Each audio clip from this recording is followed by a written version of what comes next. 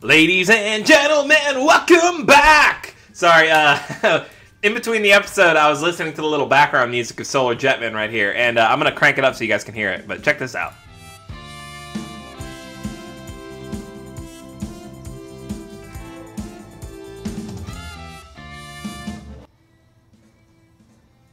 God, it's just so fucking funky, and I can't even stop just like moving my body and trying to get into it a little more.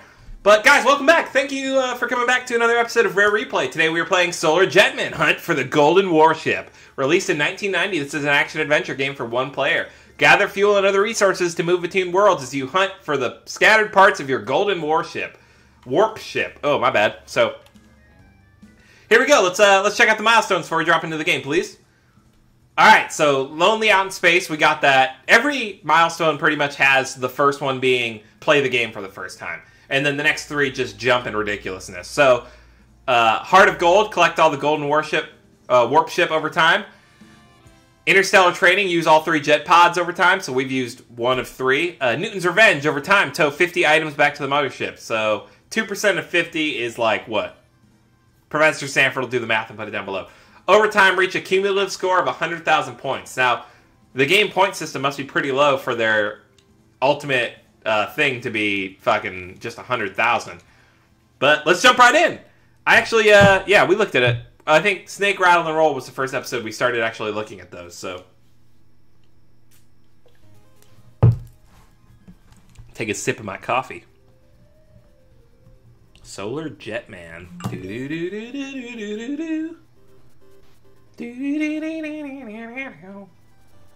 Fuck, that shit is so fucking funky. Alright, so here we go.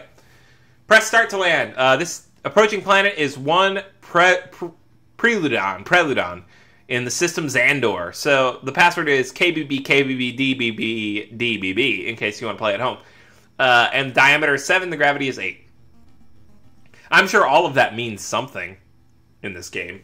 I doubt I'm going to play long enough to find it out. But man, look at how crisp and clean that looks. Oh, God. This makes me think of some fucking... I don't know what platform this was on. I'm assuming all of these till I get to a certain point where I know for sure are just arcade games. But this kind of seems like this might have been like a DOS PC gamer game. Can I... any... okay. Okay. Okay, so I got Rocket Boys. Am I supposed to be fighting that? It doesn't look like my shit. Oh, there we go. Hey, 25 points. Okay, so 25 points for killing a pretty big enemy makes god damn. This is some hair trigger shit right here, people. Makes the 100,000 accumulative score pretty fuck off, dude. Pretty understandable. I am junk at driving this thing. No.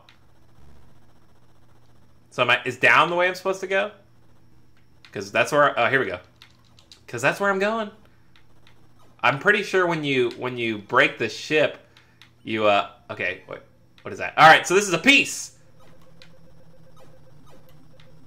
Oh my god. Oh my god, this is so slow. I can't... was fuel going down also just from me flying, or was it... dude... oh, it's dragging us back down. Come on, come on. I'm going up. Oh, no. Okay, so that's the problem is I keep getting... alright, so we just gotta super neat and clean. Yep. Alright. So now I'm the space dude while my ship is getting better.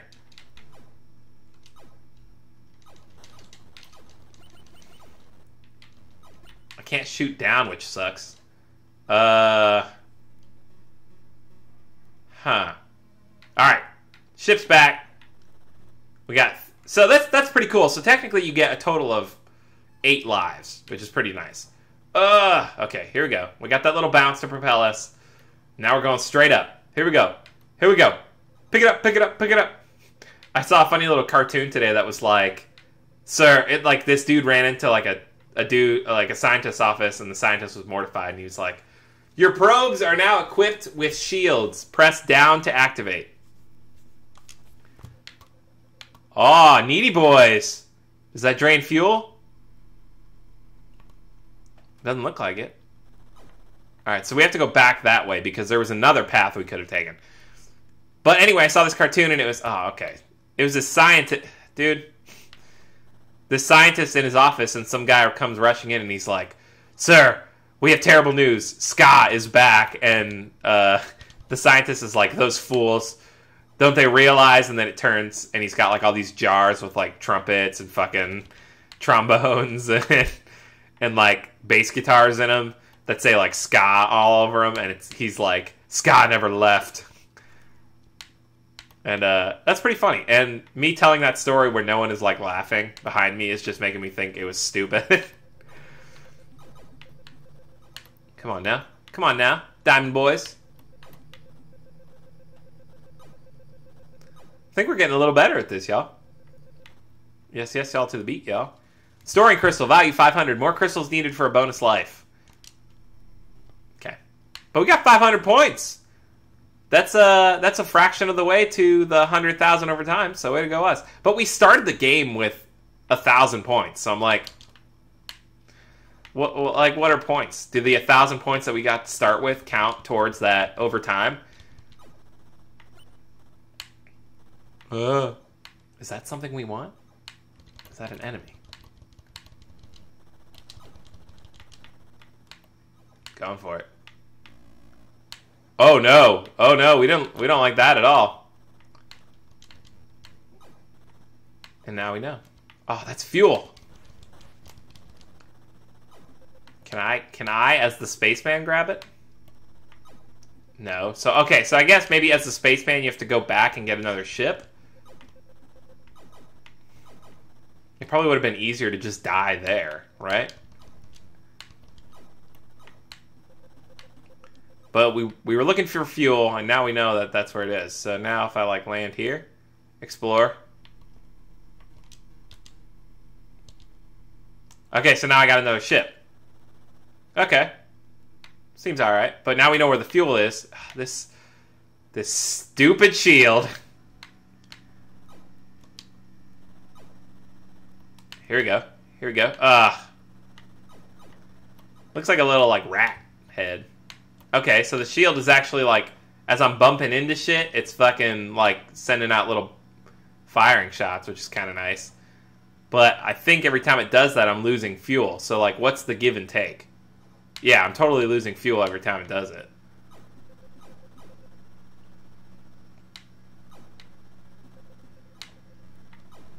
Damn it. Here we go. Here we go. Light and breezy. Easy breezy, beautiful. Am I supposed to, like, what am I supposed to do right now? Do I have to turn the shield off? There we go. Shield off. Oh, okay. Okay, so fuck off with that. So every time I turn the shield on, it drops whatever I'm carrying. Which is fine. That's a fine mechanic. Dude.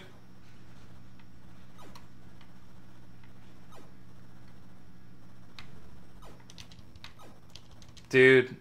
What is this game? Alright, so now I can go back and get a new ship. Alright, so it seems like at least the ships can be rebuilt pretty simply. So we at least got that going for us. It's just about... Dude, this game's controls are fucking awful. Again, like, I'm wondering, like, what were the... Like, and I get it, you know, space is a fucking vast unknown frontier that I don't know anything about. But... Like, did it have to be so, like, ice level-y? God damn. Alright, here we go. Fuck out of here. Oh, we're nailing this. We got this. As long as I don't accidentally hit down. Come on. Oh, fuck me, dude.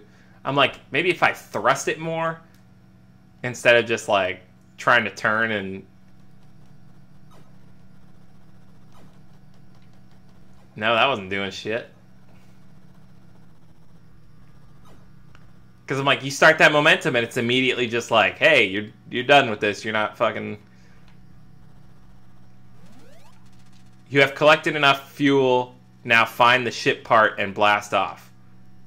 What ship part? There was nothing else on this planet. Yep.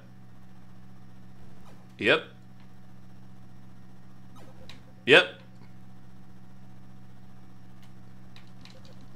I didn't see anything else, guys. So we're actually going to wrap up the episode here. This has been Solar Jetman, Quest for the fucking Golden Warp Ship or whatever. Let me know what you thought in the comments down below. It's definitely a leap forward as far as, like, innovation and mechanics and stuff like that. And the games are only going to get better as we keep going. So, guys, thanks so much for tuning in. Thanks for liking, commenting, and subscribing. Find me anywhere on the internet while this guy just bounces around and dies. And, of course, as always, be good to yourself. Be good to each other, and I will see you in the next episode. Later days, guys.